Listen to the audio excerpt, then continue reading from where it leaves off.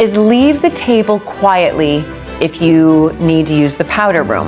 You don't need to tell the person on your left and your right, excuse me, I've got to leave the powder room, or excuse me, I have to take a phone call, or excuse me.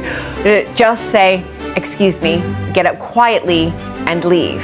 But when you leave and you're in, again, the middle of the meal, the question is, how do you place your utensils? And that is a big thing that I had to learn as well when I came over here. I'm in the middle of a dinner with the royal family and I'm eating. Remember, I'm scooping the food onto the back of the knife and eating it, but all of a sudden I have to leave. So what do I do with my fork and my knife? Cross your utensils, and the fork again stays pointing down, the tines are down.